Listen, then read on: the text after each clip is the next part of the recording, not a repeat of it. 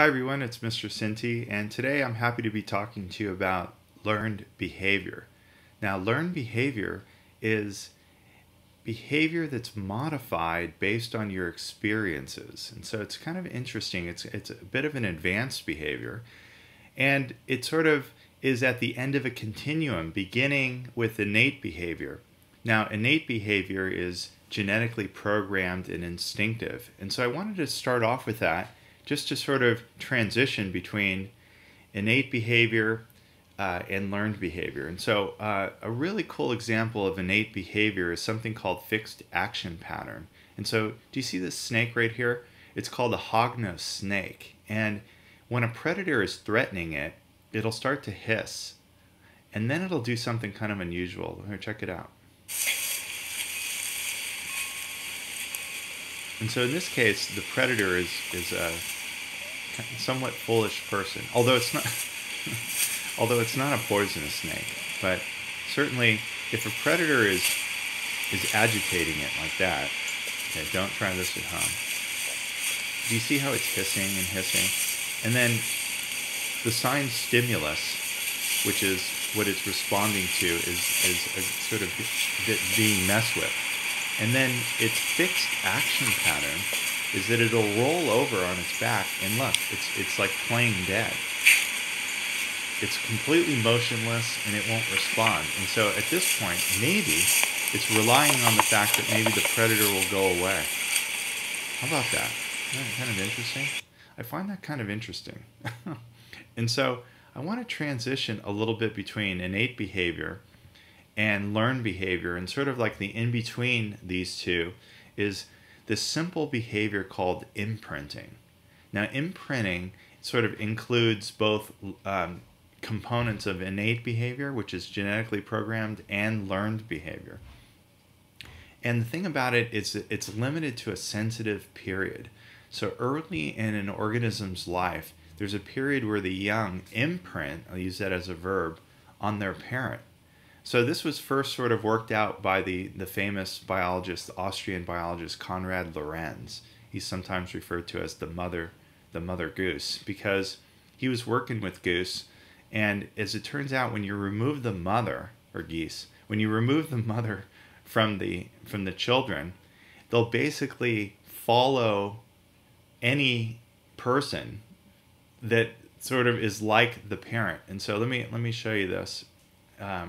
What I'm getting at here. And so here's a video of, let me sort of fast forward this here to, this is Konrad Lorenz. Let me let this play out. And so Konrad Lorenz is working with these with the geese. And so when the new hatchlings are very young, they're basically going to follow the first thing that they see, and often the very first thing that you see is your mother. And so you want to be able to follow your mother, evolutionarily speaking, because then you'll be safe. She'll protect you and help you get along. But in this case, check it out. The little ones are following like a person. It's kind of funny. And then like here are the ducks swimming. So they're basically following. And you might think, well, these ducks are not very bright. You know, they're following a guy in a rowboat. But the truth is, I think they are pretty intelligent, because this is a survival behavior. And so what's really supposed to happen is this. Like, check this out. This is more natural here. So you see how the little guys are following the mother, and so when a new hatchling is born, it's like, come on, and then jumps into the water, and basically this is the imprinting. So when they're very young, during a sensitive period, they'll follow the first sort of moving object, if you will. And so this is what's known as imprinting. And so there's some really wacky stuff that you could find on YouTube. And so I took the liberty of finding this little scene with a little tiny duck imprinting on a dog. Check it out. And so here's the little duck, and basically it thinks that the dog is its mother. It's kind of cute. So it's hanging out with the dog, maybe pestering the dog.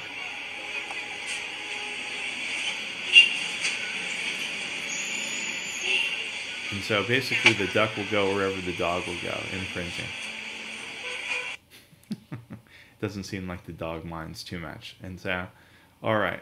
So let's just jump right into this conversation here about learning. And so imprinting, again, it has to occur during the sensitive period. And so it's recognition response. So you're trying to recognize like a parent, and it's an attachment of a young to an adult, or really any sort of object. And so here's a picture, famous photograph of Conrad Lorenz, and he was like the mother. He was the mother goose, and so the geese followed him, and they imprinted on him. And so he isolated them from their mother, and so they could no longer imprint on the mother, so they imprinted on him instead. And so he showed that when baby geese spent the first few hours with him, they imprinted with him instead of the parent. And there's other examples of this, like cranes following, like flying contraptions like this. And so another example of imprinting I find kind of interesting is that these juvenile salmon will imprint on sort of chemical messages, so we believe, in streams. And so when they go out to the ocean and they come back, they're able to detect the very stream that they were born in. And so here's the adult when they come to spawn. So I find that's kind of interesting. So here's the connection between like innate behavior and learning. So learning is really, really important behavior in animal biology, because innate behavior is fixed, and so it's either going to work for you or not. But learning is modification. So you could learn something, and we all are familiar with this. You can learn something that's not good, and then sort of adjust your behavior and sort of avoid that the second time around. And so it's really crucial. And so I want to differentiate between what we mean by when some people say, you know, the bird's learning to fly, or the baby's learning to walk. Not exactly, because learning to fly has more to do with something called maturation. In other words, there's a neuromuscular development that occurs just over a period of time, which enables a bird to be able to fly. It's not that it's actually learning. It's not true learning. Now, when you look at learning, it's always interesting to sort of break up the different kinds of learning. And so there's one kind of learning called associative learning. So this is what it sounds like. You're associating one thing with another. And so associative learning is when, like for example, I'll give you an example. So here's this little white-footed mouse, and it's learning to avoid caterpillars that sort of have an interesting striped pattern to them, because it sort of learned through association, but when it eats that, it's very distasteful, and it's like, it happens to be the caterpillar of the monarch butterfly that's eating a lot of milkweed, and so it takes on an unpalatable sort of bitter taste.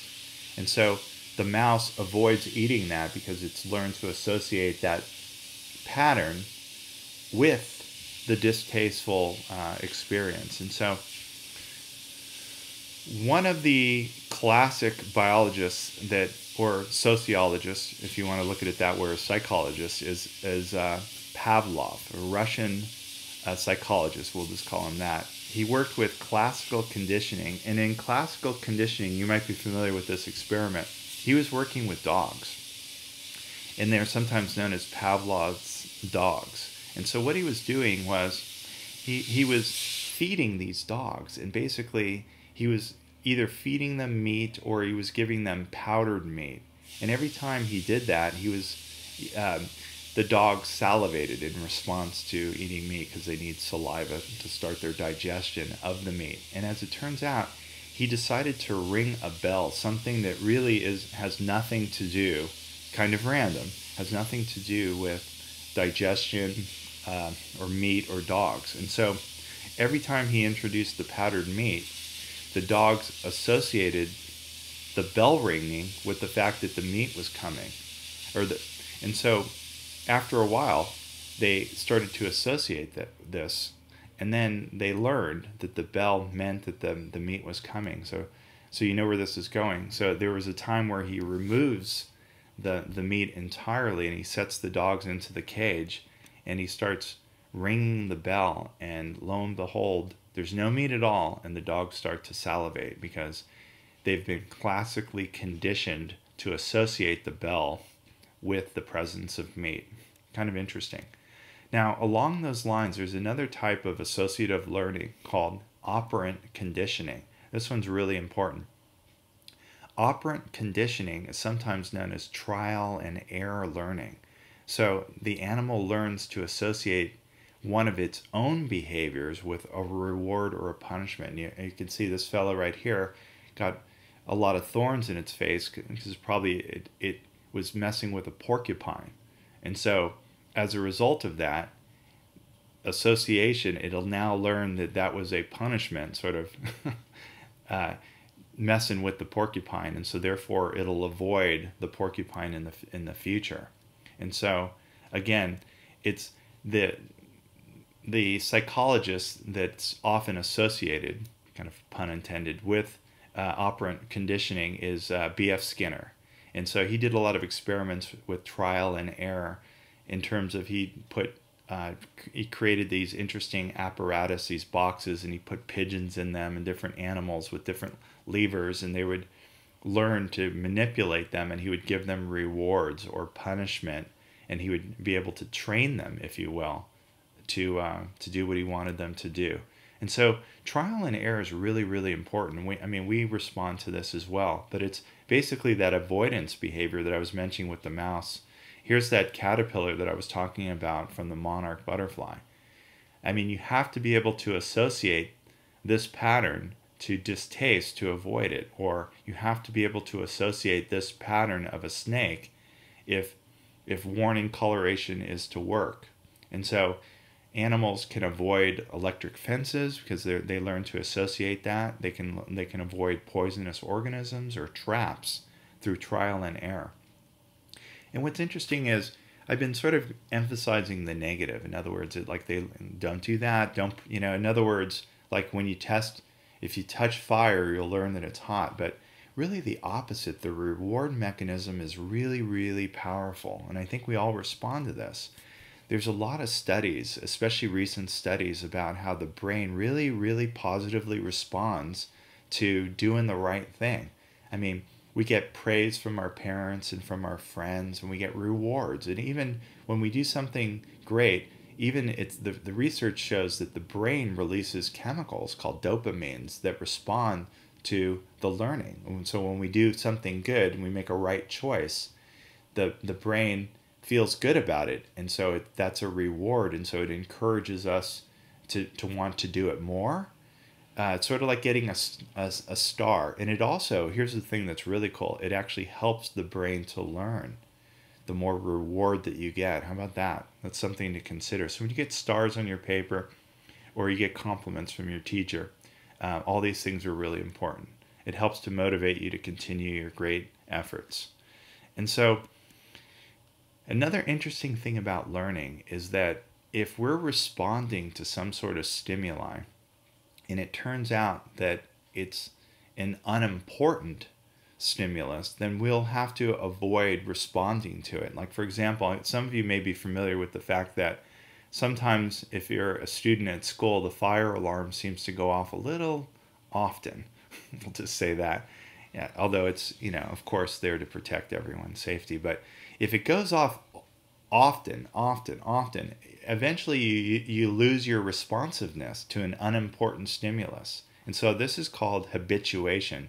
You become habituated to the signal. In other words, like, here's this prairie dog, and as it turns out, when somebody goes by, it starts screaming like wild, and then it'll jump back into its burrow.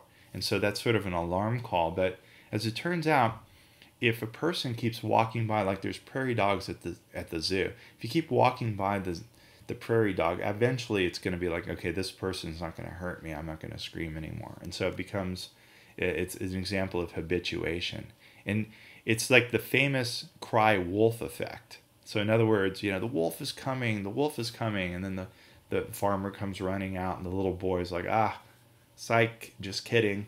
And then the wolf is coming, and the farmer runs out there, and there's no wolf. And then eventually when something happens and then the farmer doesn't come. So, so another type of learning is called spatial learning. And so this is something that's a little complex. And so this is something where we're using our observational skills, okay? Spatial learning. And so another biologist came along called Nico Tinbergen.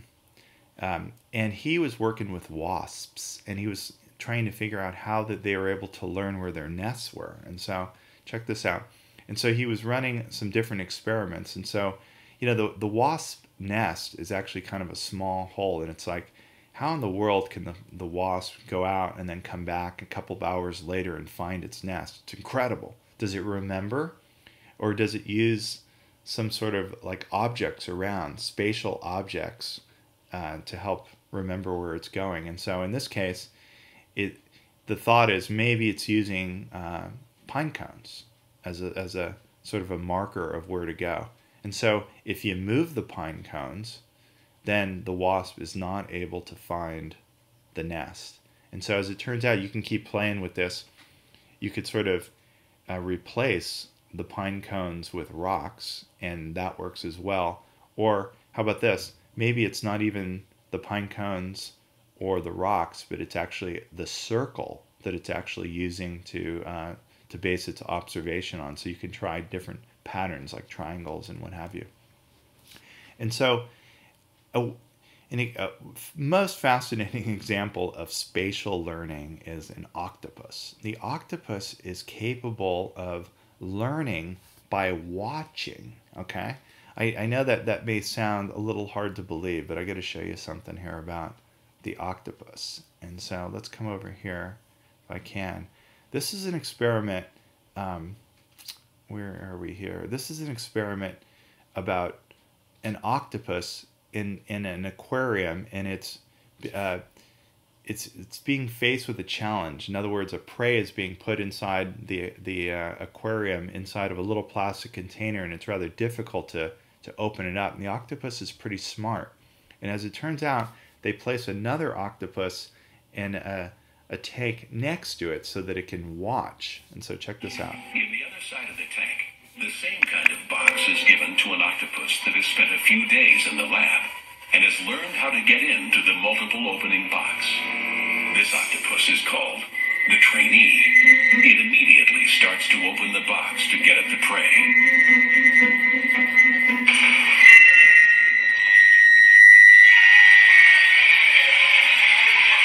Candide watches the trainee.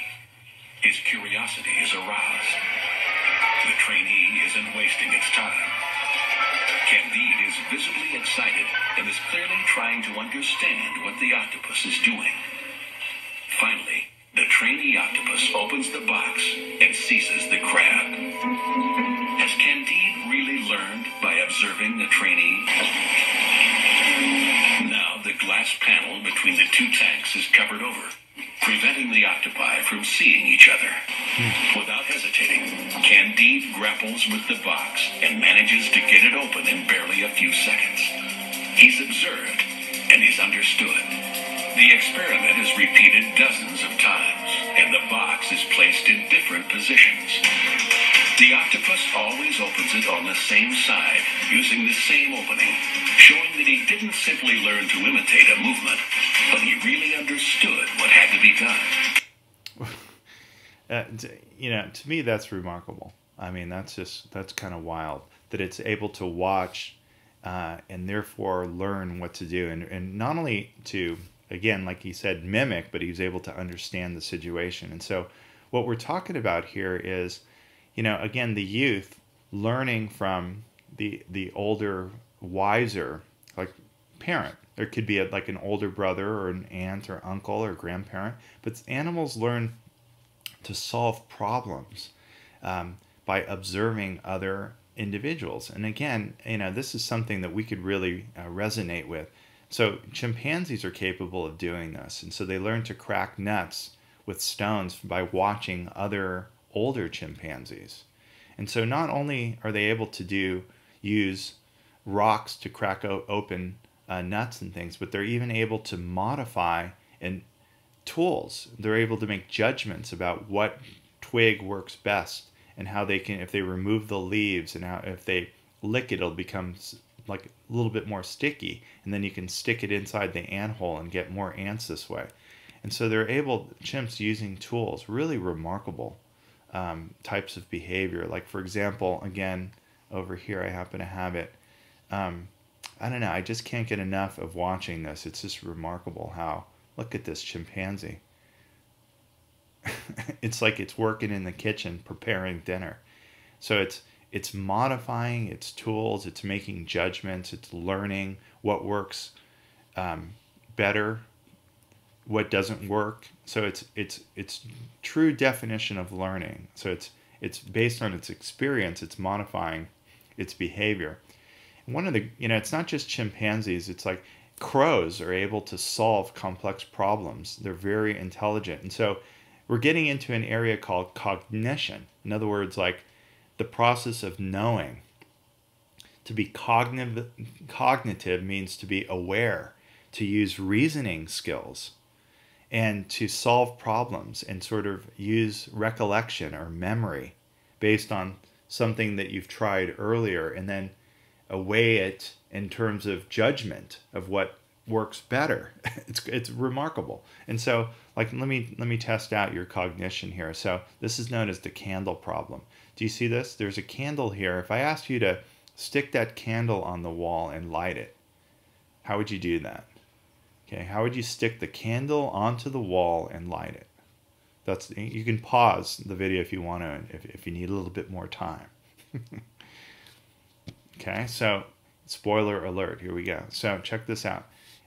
Most people try to think that they can like melt the candle and stick it on the wall. That won't work. Or take the thumbtacks and put it on the wall and fix it that way. But in fact, it throws people, because the box itself that was holding the thumbtacks doesn't have to be holding the thumbtacks. You can dump those out and then fix that to the wall, put the candle here, and then light it. So this is using cognition and problem-solving skills. And so chimpanzees are aware of this. You could put chimpanzees into a room and fix like a banana, something they really love, on the top, and they can't reach it. And all that you have to do is put boxes in the room. And what they'll do is they'll sort of use their reasoning power and stack them up and then climb up to the top in order to reach it. It's incredible. So they're problem solving, and they're devising strategies to overcome an obstacle. And so this is a use of insight. This is insight that they're employing in order to solve this problem. It's incredible. And so in the end, we talk about learning as being experiential, and what better way to experience things by practicing. And so this brings up the whole notion of play as being the ultimate basis for practice. Because, playing with your siblings, or playing with dolls, or playing soccer, playing sports, all of this play in our life, we put so much attention into it, and basically we're developing experiences, and we're modifying our behavior so that really when the real thing comes, we'll be more prepared. There's a lot of investment in play to practice, because you can hurt yourself while you're playing. There's a lot of energy being put into play, but it's just that valuable. That's what we're talking about. So play not only like prepares us experientially, and it helps us to learn about life, but it also helps us to develop socially as well. In other words, like interact with our peers and our cohorts. And so that's going to be the next discussion that we have is social kinds of behaviors, which are really, really interesting. And so finally, I'm going to leave you with this. This consciousness is a curious thing. It's really difficult to know when you're studying animals. It's a real challenge. Is the animal really aware of what they're doing? Are they really making a decision? It's hard to know, but let me leave you with this example. Here's a female killdeer. It's a bird. And what's interesting about this is that if a predator is coming, now of course it needs to protect the nest and its little ones. But in the event of a predator coming, it will actually move away from the nest of little ones because they're in danger, and it'll actually flop around and pretend that it's hurt as a decoy to draw the predator away. And at the last second, since it's not really hurt, it'll fly away and it'll avoid it, just to distract the predator away from the young. It's a remarkable behavior. Is it aware of what it's doing? Is it using judgment and reason to do that behavior? It's very difficult to know, but it's fascinating. So I hope you enjoyed this video on learning. Thanks for watching.